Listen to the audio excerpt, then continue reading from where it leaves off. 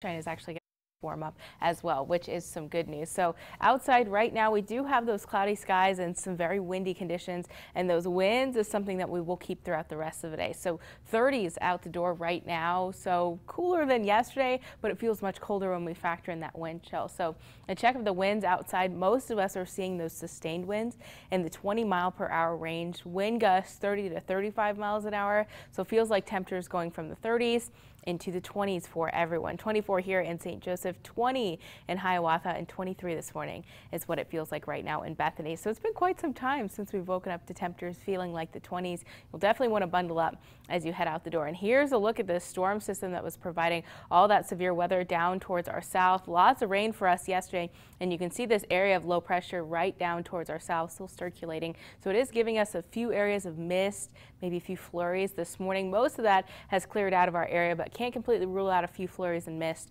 throughout the next few hours. After that, it looks like mainly cloud cover throughout the rest of the day. We might see a few breaks in the clouds here and there. It'll start to break from the west all the way to the east as this low pressure system pushes out of our area. Temperatures today making a run towards the 50s for your high, so warmer than yesterday, but with that breezy wind from the north, it's likely going to feel like the 40s throughout the rest of the day. Clouds will clear out in the overnight hours. Temperatures tonight are going to drop into the 20s, so it is going to be even colder tomorrow morning as you get ready to step out the door. But the good news is Friday starts the warming trend in the next few days. So we'll wake up to those clear skies on Friday morning. We'll keep them throughout the rest of the day, so some nice sunshine.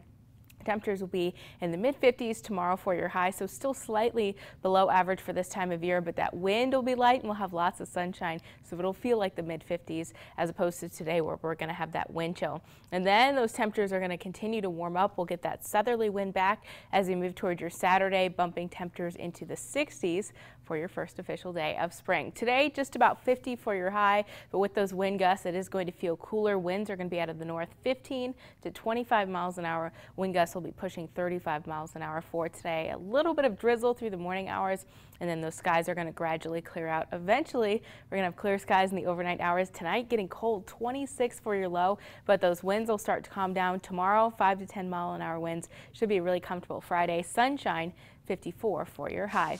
And here's a look at your 5 to 7 day forecast. After today, some much calmer weather in store for the next few days. We're getting to see some sunshine back up into the 60s, but those rain chances return early next week. Stay with us. We'll be right back.